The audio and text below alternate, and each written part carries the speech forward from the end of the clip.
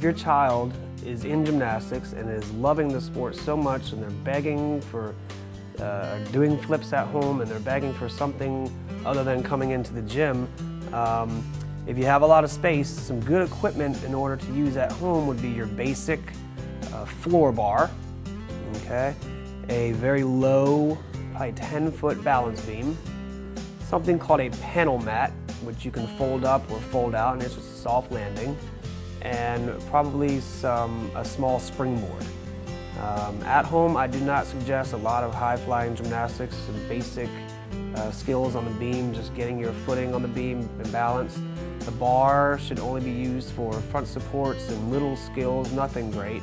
And the panel mat can be used for multiple things: cartwheels, handstands, bridge kickovers, some back walkovers, and maybe some back handsprings. Ultimately, you don't want to be practicing your gymnastics so much at home as you do want to just kind of tighten up the skills that you already know how to do.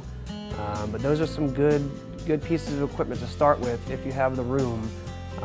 Also, you want to make sure it's always padded. You don't want to put it on concrete. You don't want to put it in the backyard. You want to make sure it's even flooring and nice and soft. But yes, the pieces of equipment would be the bar, a beam, a panel mat, and probably a springboard.